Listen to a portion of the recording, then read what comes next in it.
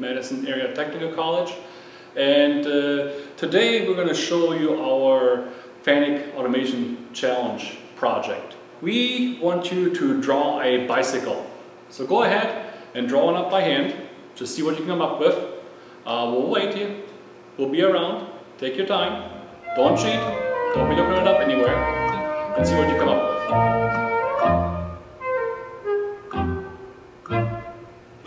Alright, very good. So, what did you come up with? Did it look something like this? It's pretty hard drawing something from memory.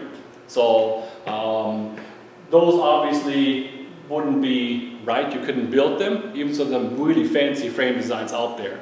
But what you should have come up with, if you remembered it right, this is kind of what a bike frame looks like. Okay, we got the front fork, we got the top tube, we got the chainstay, we got the seat tube stay, we got the bottom bracket, and the cross tube. We got the rear wheel and the front wheel. So we came up with it. Great job. Very nice. We're going to have a discussion about how a small change can have a big impact. So we want to focus on bicycles. 18 million bicycles are sold annually in North America. Did you get a new bicycle recently?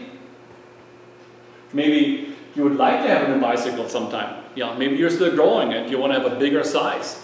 Or you want to have a, one with more gears. Maybe a mountain bike or BMX bike. There are all kinds of bikes out there.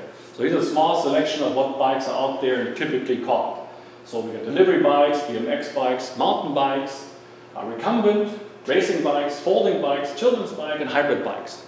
All kinds of bikes out there.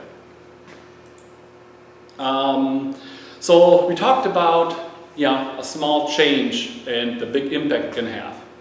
So we want you to think about what it takes to paint a bicycle.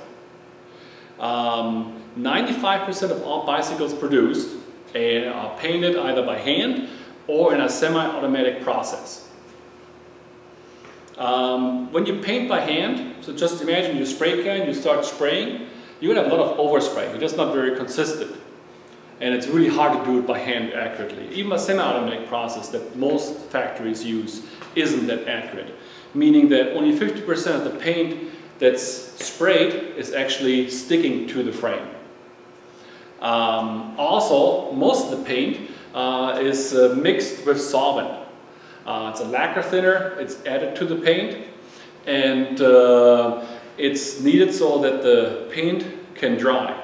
The solvents, the volatile organic compounds, they evaporate, and that lets the paint dry to the frame.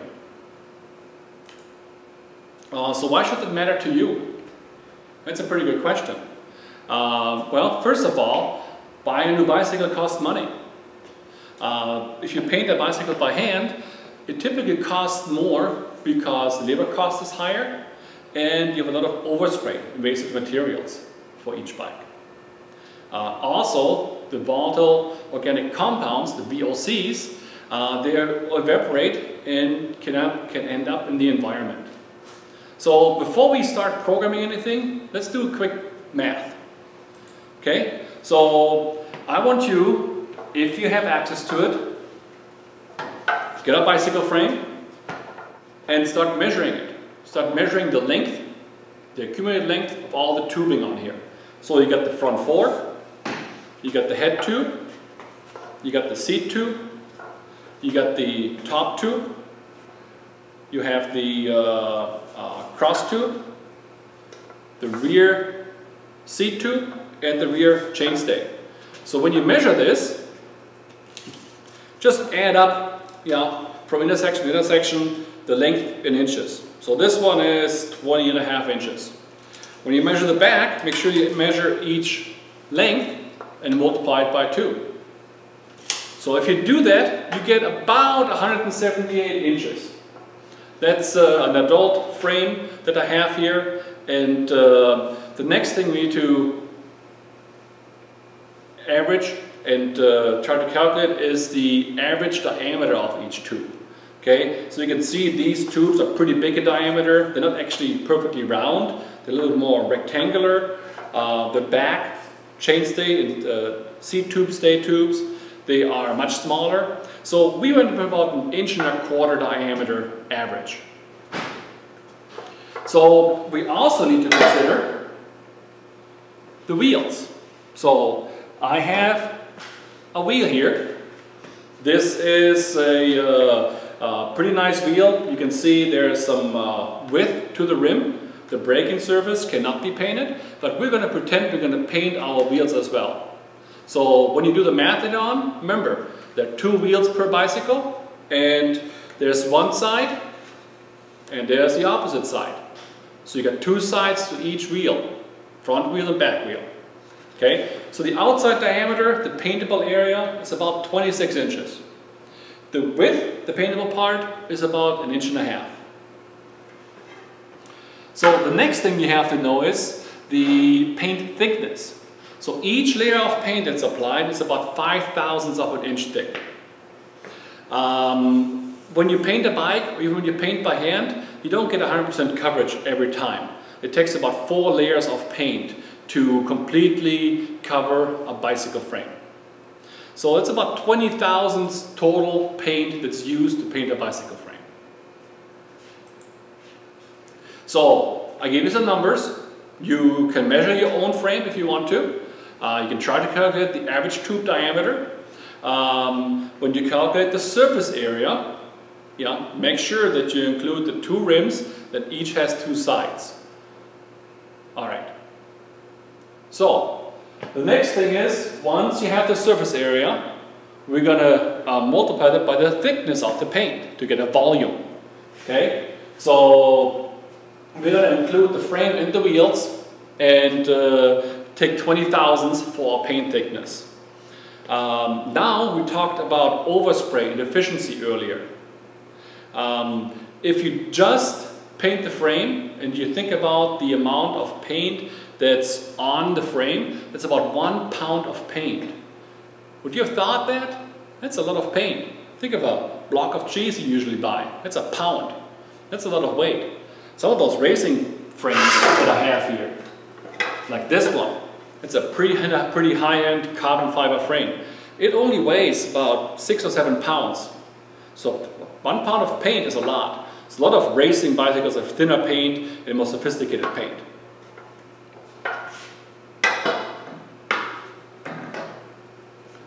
The other thing we have to consider is the amount of volatile organic compounds, the VOCs. So 1 pound of paint, remember the ratio was 2 to 1. So if you have 1 pound of paint, half that is a half a pound of VOC that evaporate into the air. Efficiencies. So we talked about the manual or semi-automatic process. It's only 50% efficient, meaning you lose about 50% of the paint that's used and actually applied to the frame. So 1 pound of paint in the frame, 50% efficiency, it's about half a pound of wasted paint per bicycle. In addition, that's about a 1/4 pound of VOCs that evaporate. Now if you look at a robotic automation process to paint a bicycle, they're much more efficient. This may not seem like a lot, but it's 25% more efficient. So 75%, only a 1/4 pound of paint is wasted per bicycle frame and rim. It's only an eighth of a VOC that evaporate into the air. That's a big difference. May not seem like a lot right now, but wait. Remember, there are 18 million bicycles sold in North America annually. And only 5% are painted with a robot. So that's a lot of paint that's used to paint bicycle. 18 million pounds. Now think about the money all that paint costs. Think about the waste that's produced if there's 1 pound of paint in every bicycle. So you can do simple math. We'll give you some answer later on. Now we want to challenge you to program a robot to efficiently paint a bicycle. Okay, so quality is very important. You know, if you ever use a spray can to paint something, you can't just go as fast as you can because you don't get the coverage, the quality that you need. You have to go a nice, steady, consistent pace and distance from the object. Okay, so it's very important to do that. We also going to pretend we're going to paint the rims and the frame a different color. In our example, we're going to have 2 rims, and we're going to have our frame and the front fork installed. Okay? So let's see what you can come up with. I'll give you some requirements, and then later on I'm going to show you a completed project. So the requirements are precision and accuracy is very important. So to get optimal coverage, you don't want to exceed 200 millimeters a second. Also, you want to maintain the paint width set on the frame or tubing. And what we did to simulate that is we used a laser pointer. Now, it's kind of hard to see, but you know, you can see the line width. The closer you go, the smaller the line gets. So we used a laser pointer, and we added a small actuator to turn this button on and off. So when we do moves between the frame, from one point to another, or between the wheels in the frame, we make sure we turn the paint off, move to the next point, and turn it back on. So I got a little bicycle here. We 3D printed these. So you can also print out our sheet we're going to give you and simply do it on a piece of paper. Make sure you don't idle or stop anywhere in the frame, because then paint builds up and that will be bad quality. Also want you to use a main program that sets all the parameters, like your override, your user frame, your tool frame, your registers for counting number of parts produced or number of cycles, and your cycle time. We'd like to see 3 subroutines. So 1 to paint the rims, 1 to paint the frame, and another one to purge the paint gun. Because remember, we got 2 different frame colors. We got one for the rims and one for the frame. Make sure you teach a user frame for your part. Make sure you use a tool frame. You have to use appropriate motion types for painting. So the move to home should be enjoined. The move to purge should be enjoined. But when you paint the frame, you want to make sure you paint straight, linear lines. Want to keep track of the number of completed paint cycles. Remember, there's 4 cycles for each bicycle frame, because each layer is about 5 thousandths thick, and the total thickness needs to be 20 thousandths. Last, make sure you track the cycle time for each cycle. There's some optional challenges and requirements that you can add to it. If you have maybe a marker that you want to use to paint the bike frame instead of a laser pointer, use 2 different colors. You can also 3D print your own bicycle frame. If you have access to 3D printers, we just have a nice flat model we'll give you. You can print in 2D, just a piece of paper, and create your own designs and paint those later on. You want to make sure that you can also paint from both sides. Okay? For our basic example, we're just going to paint one side and that's it. But if you have the ability, you can maybe take the frame and then rotate it and paint the other side 4 times. If you have a conveyor, maybe you can convey the part into position and paint the bike frame.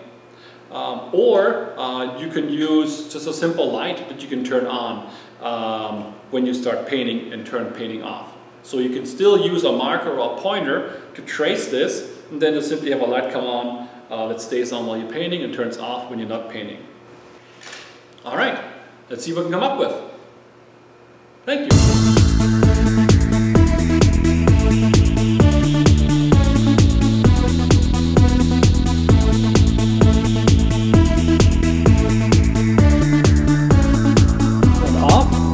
We just painted the 2 wheels, so now we're purging the paint gun. We're going to paint the frame now, and then do the 2 vertical tubes. Then we go back, purge again, because we're going to repaint the rims for its 2nd cycle. Front rims, again another purging cycle.